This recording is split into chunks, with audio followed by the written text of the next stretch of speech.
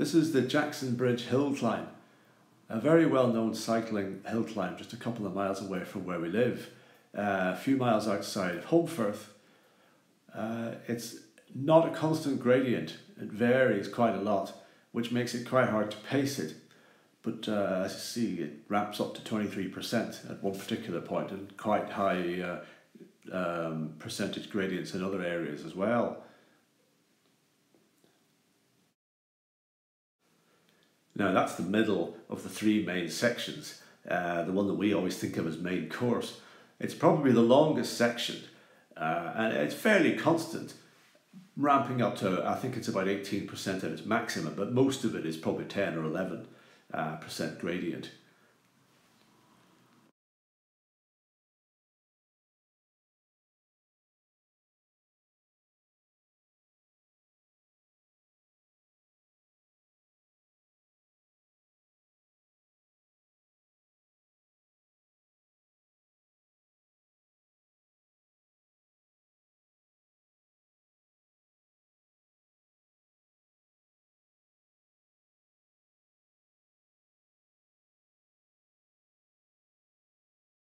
Now that's another view of the same section, and you can see it just winding around the side of the hill, and the finish of the climb is up. You can just about see that farmhouse up at the top just below the ridge.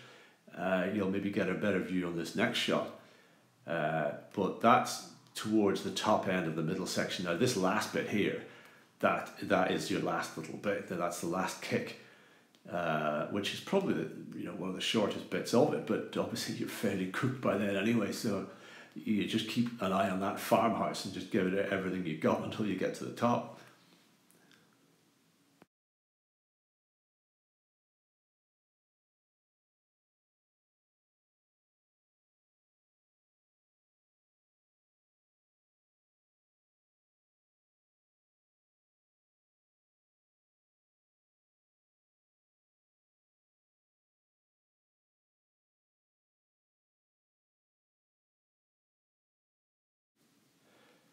Right, so this is just the start of the climb proper, just getting past these few houses. Now this is a starter, this is what we always call it, and the problem with this bit is it is the steepest bit as well. Now that makes it a bit hard to pace, because if you take this too fast, you're going to repent at leisure, because you're going to cook yourself further on up the climb. But it's tempting to do that because it is steep and you want to give it a bit of beans, but you need to be a little bit careful here and just pace it within yourself a little bit. Now the video quality wasn't that good because it's been raining, and I forgot to wipe the lens, and a bit more rain hits it as well, so I'm afraid the video quality is not very good. But I fancied giving it a go, so I just thought I'd post it.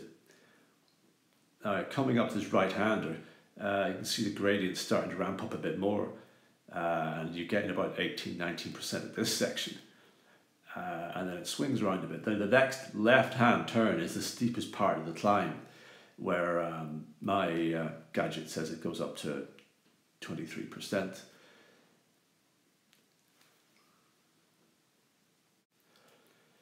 The problem doing it as well on this day is it's raining quite slippy. The gradient racks up enough that you're struggling for traction a little bit in places, because this really does get to the stage where you can't get out of the saddle particularly well. Otherwise, you're not gonna grip the surface. So probably better done in the dry if you get a choice.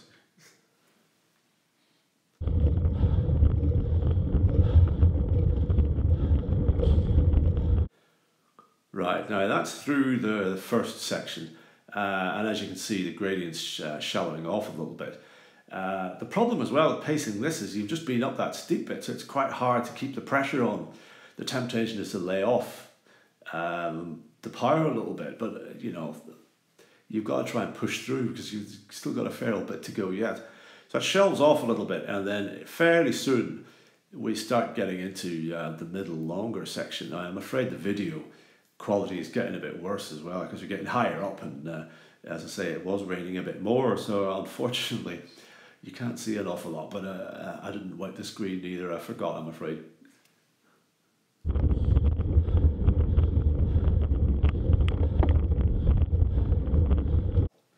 Right, now the gradient's just starting to ramp up a little bit more, and this is the middle of the three main sections. Round about 11% gradient, probably average, but it does ramp up a little bit towards the end of this section. And this is where it starts to bite a little bit. You start getting, you start feeling it a little bit from here on in. But I quite like this section because at least it's relatively steady. You've just got something to work against. It's not constantly varying that much, a couple of percent. Now the gradient on the gadget is saying it's about 5% or so, and it goes further down. I think it starts going into minus numbers, which is obviously not right. I would say it's at this section it probably is 10-11%. See there, it's saying it's going down. It's saying -1, -2, so there's something wrong there. But it seems to recover itself a bit further along. It gives a truer reading of what the gradient is. And I say, I think you're probably talking more 11 or so. And it gets gradually steeper towards the end of the section as well.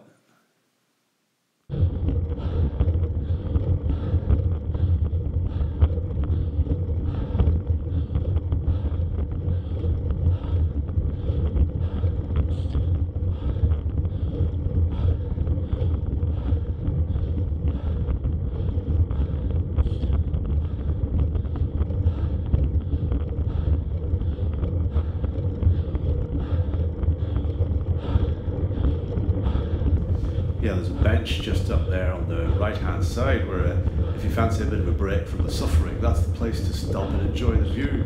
But there's not much to see today, I'm afraid.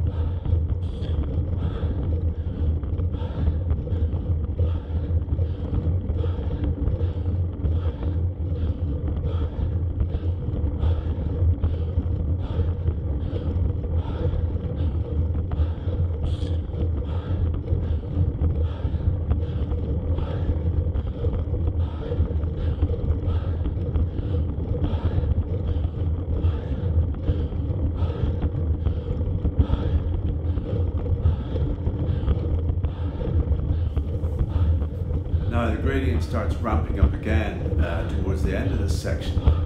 But you're getting towards the end, you see a quarry, a little quarry entrance just there on your left, that little turning. Now once you get to that point, you've probably just got another 1 or 200 metres, and then you get a very slight break before the last section.